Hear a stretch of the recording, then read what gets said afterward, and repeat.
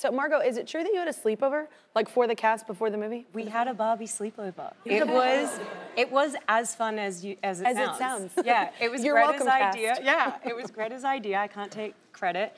We all went to like Claridge's, which is a really gorgeous hotel in London. We all like shared beds and like wore our pajamas and ordered room service and played games and found out that America is like exceptionally competitive. I am extremely competitive, and nobody told me that it was a sexy Barbie sleepover. So everybody was in like really pretty silky nightgowns, and I was in like the most grandma floral twin set you could imagine. She somehow simultaneously looked like an old lady but a 5-year-old at the same time. Like, it was the cutest.